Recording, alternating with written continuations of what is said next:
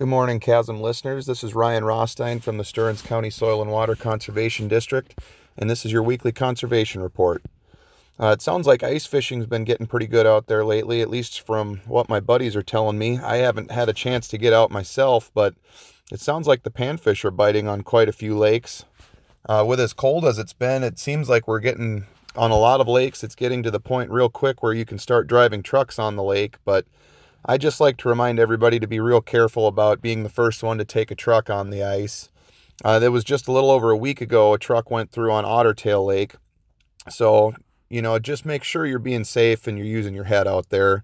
The ice is never a guarantee, and just because there's good ice on one part of a lake doesn't mean there's going to be good ice on the rest of it. So just use your heads and hope you all get a chance to get out and catch some fish this winter. As far as what's going on around here, CRP signups are now open and they're ongoing. We have a general sign up that's running from now through February 28th. And we also have a continuous CRP sign up that runs all the way through August 21st. Under these new signups, they've really opened up the practices that we can utilize. So there's a lot of acres available right now, and there's a lot of practices that we could use. So this is a really good opportunity for anybody that's been interested in CRP for the last couple years but hasn't been eligible for anything. You have a real good chance right now of at least trying to get into the program again. So if you're interested in CRP, come on down or give us a call, and you can talk to either myself or Jason Selvog here in the office.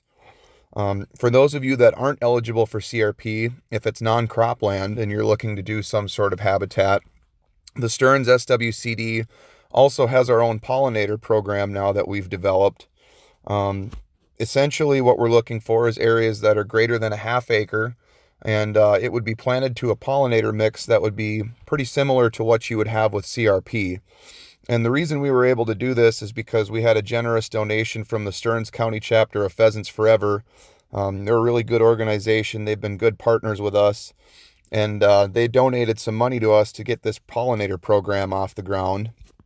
And speaking of the Pheasants Forever in Stearns County Pheasants Forever's annual banquet is March 7th this year, and that's at the St. Cloud Holiday Inn. And every year at the Stearns County Pheasants Forever banquet, they recognize Stearns County's Outstanding Conservationist of the Year, which was Galen Wilczek this year. So if you'd like to see that, come on down on March 7th, and Galen Wilczek will be getting a real nice dedication there, and there's a lot of great prizes on hand, everything from guns to equipment for the dogs. There's all sorts of stuff that you could win there, and it goes to a really good cause and a really good organization, so check that out if you get a chance. Other than that, that's all I've got for you this week. If you need to contact us, we're located in the Marketplace Mall next to Pizza Ranch in Waite Park, or you can give us a call at the office. The number's 320-251-7800, extension 3.